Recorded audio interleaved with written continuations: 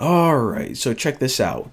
As soon as we create it, Xcode is automatically going to make a bunch of files for us, and these are pretty much the default files. And if all of this looks a little overwhelming at first, I want to give you guys like the real quick 2-second tutorial. By the way, let me go on a little rant right here.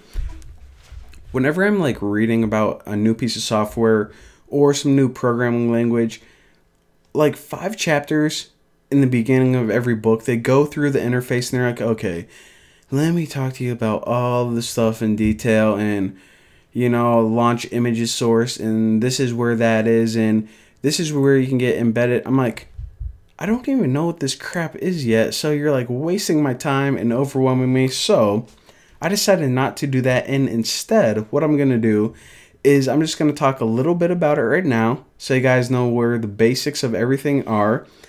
And then later on when we need them, I'm going to show you guys in detail how to access everything. I think that'll be a lot better. So let's start at the very top left corner. Of course, we know these are just to close and minimize your windows and stuff. This is to run your project. So right now, this is a really, it's a really dumb app. If you just ran it on a device right now, you just see a white screen with nothing on it. So pretty dumb, but I mean, that's what we started out with, the basics. So you can run it if you want. Go ahead. This is how you stop it. And this right here, what you can do is you can actually choose a little simulator to run on your phone. And for these tutorials, I'm probably just going to be sticking with iPhone 5. That's a pretty popular iPhone, so I think I'll go with that simulator. But eventually, when you develop a full working iOS app and you want to, you're ready to put it in the App Store, then what you want to do is you probably want to test it on all of these simulators to make sure that it's going to look good on every device. But for these tutorials, you can just choose one of the iPhones, 4, 5, 6, it doesn't really matter. Alright, so now this white bar in the middle right here is called the activity view, and it's just a little indicator, a quick little status message about what you're currently working on, and some other messages too. So that's what that is. These right here are just, well, actually all of these buttons right here are just ways that you can change your layout.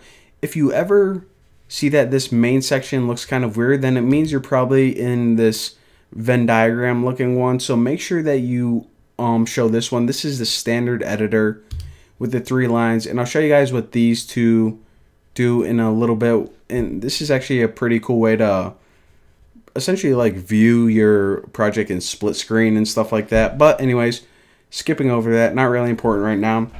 However, these buttons you will find important or useful immediately, because what they do is they toggle these panels on and off. For example, this thing to the left is just a little file navigator to look at all of the files that you have in your project.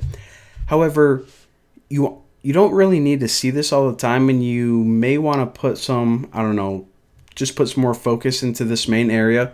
So what you can do is you can actually click this to show it or hide it. In other words, toggle it on and off.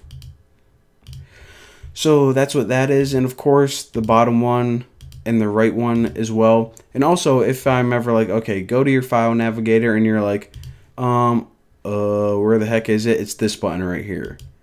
So that's what those do. They come in handy a lot. So moving over here, the file navigator, of course, is where all of your files are for your project. And I'm going to be talking to you guys about what all these files are and how they tie into your bigger project.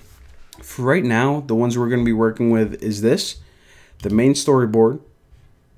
And just like a real 2-second one, the main storyboard is pretty much the overall design or the interface where you're going to be like dragging all the buttons and stuff like that. And the view controller is kind of like the brains behind everything. This launch screen is whenever you first open the app, and like the little, well, launch screen, that's a pretty good name for it, I guess. So yeah, so all these files we're going to be talking about in detail, but for right now you can just click on main storyboard. That's probably the most exciting one. So what else do we got to do? All of this stuff in the main area is actually dependent on what file you have open. So again, if you click on like some coding file, then it's going to be a code editor. If you click on the main storyboard, then you're going to have this thing called the interface builder, and you can drag around that. So there is the 2-second tutorial.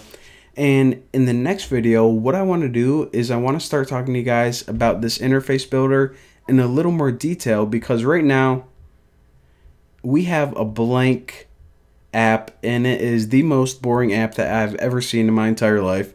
So in the next tutorial, we're going to drop some items on here and spice it up a little bit, and I'll show you guys how to lay everything out and well, start making our app look a little bit cooler. But for now, thank you guys for watching, and well, I'll see you guys next time.